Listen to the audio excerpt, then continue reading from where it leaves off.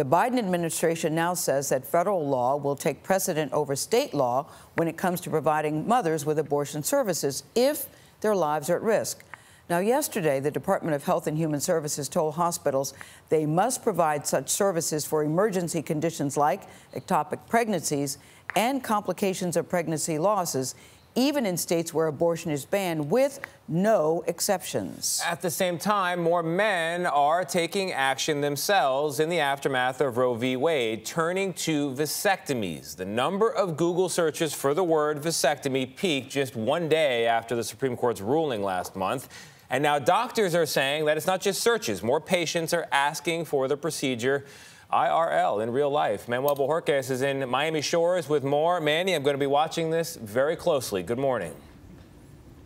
That's right. Good morning. You know, we also spoke with a doctor who said the way he found out about the Supreme Court's decision that day is by the sheer number of phone calls coming into his clinic. He said they tripled their normal volume, and the number of men signing up for the procedure tripled too.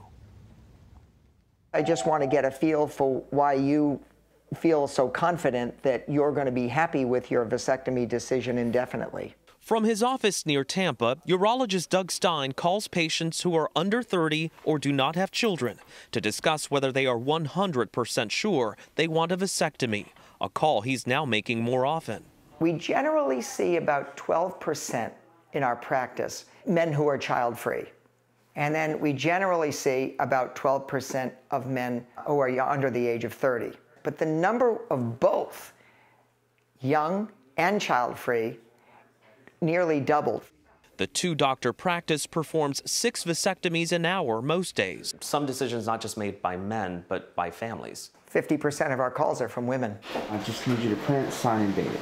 27-year-old Thomas Figueroa says he and his girlfriend do not want children, so getting a vasectomy was always on his mind. I've always thought about this decision.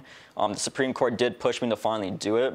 The procedure, which blocks sperm from entering semen, is outpatient and takes about 10 minutes with about a 2-day recovery, as opposed to a female tubal ligation, which is riskier and much more invasive.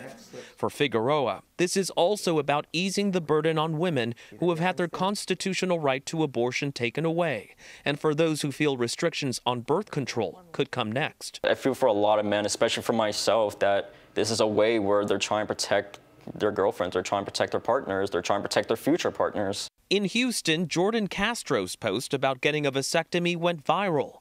He did it last fall after Texas passed a law banning abortion after about 6 weeks of fertilization. Really try to put yourself in a woman's shoes. I really think guys should take that into account and just take a little bit more responsibility.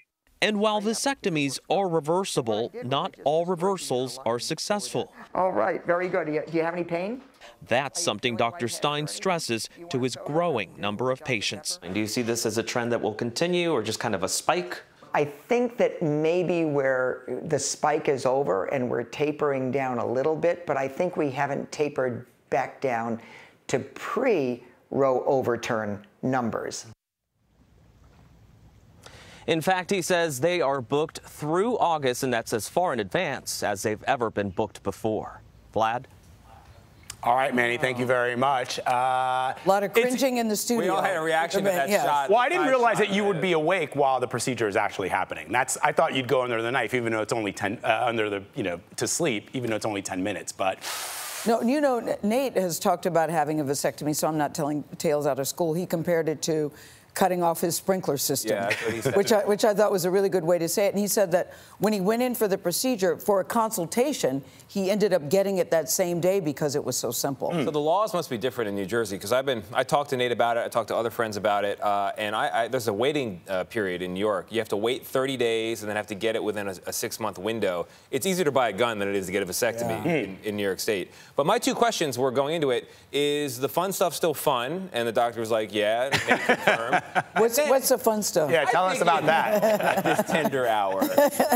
And they said yes. And they said yes. The fun stuff is still rock and roll. Yeah. And then, and like your inner caveman, does he still feel like he's there? Like you still feel a little sense of virility? This is a real thing for guys. Yeah. And Nate says yes, and other friends I've talked to have said yes. So I'm all in. If there weren't for the waiting period, I'd do it today also. You would? Yeah. If they had like a mobile van outside right now, why don't they have the mobile van, the mobile vasectomy You would van? do it. Totally. I don't know. It was interesting to see all the men in the studio cringe. Maxie goes, how come he's not knocked out?